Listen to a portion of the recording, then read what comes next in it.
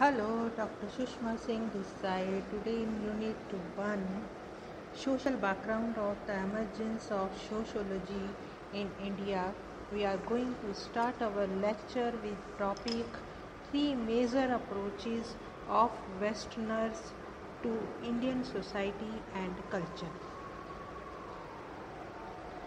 By the end of the 18th century, three types of Western interpretation of Indian reality became evident. First, the Orientalist, second, the missionary, and the third, the administrative. The Orientalists were enchanted by the Indian spiritual tradition, mythology, philosophy, etc. Their reliance on a textual view led to a picture of Indian society as being static, timeless, and spaceless. The missionaries, who were zealots of Christian religious traditions, looked at it as a socio-cultural and ethnic system which needed total religious conversion. Both the groups agreed that according to their observation, the practice of Hinduism was filled with superstitions and abuses, though the Orientalists considered the situation of contemporary Indian as a fall from a golden age. The missionaries, of course, added a lot to empirical study of Indian society, which was strengthened by the administrators. The interpretation of Indian reality by the administrators trained in British universities and indoctrinated by utilitarian rationalism was more pragmatic and more matter of fact. Their purpose was to understand India in order to exploit her resources. The administrators sought to develop categories that would help them in ordering their ideas and actions relating to the life of the natives of Indian and help them to avoid the enormous complexities characterizing Indian society.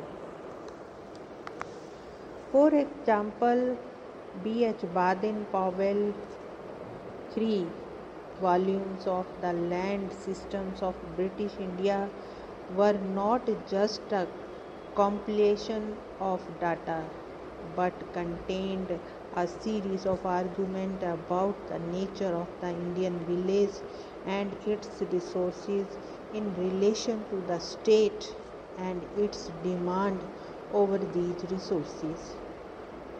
Baden-Powell recognized that there were, in general, two claims on the produce of the soil, and the states and the landholders. He postulated that the government derived its revenue by taking a share of the actual grain heap on the threshing floor of each holding. In order to ensure the collection of this share, a wide range of intermediaries between the state and the grain heap developed. They asserted in their turn varying degrees of control or ownership rights over land and its produce. In addition, rights over the land were established by conquest. Baden-Powell strongly contested Henry Maine's view that there was only one type of Indian village, the politically autonomous and economically self-sufficient village community. It continued to fascinate both Western thinkers such as Marx and Metcalfe and the Indians. Metcalfe observed The village community seems to last when nothing else lasts. The idea of the unchanging village community was incorporated into general social theory of the later 19th and also 20th centuries.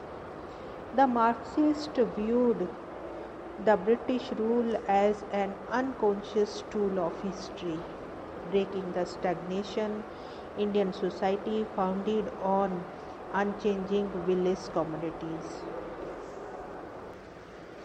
The Indian nationalists, on the other hand, came to rely on R.C. Dutt's economic history of India to establish that it was the evils of British imperial rule which degraded India from this idyllic state of prosperous village republics to the condition of stagnated rural economy dominated by moneylenders and rapacious landlords. According to Baden-Powell, there were two distinct types of villages in India. One, the Royatwadi or non-landlord or severely, and second is the landlord or joint village. But both he and Manet and their respective followers were interested in developing evolutionary stages of development of socio-economic formations. The classifications of villages and their types were also attempted in relation to the institution of caste.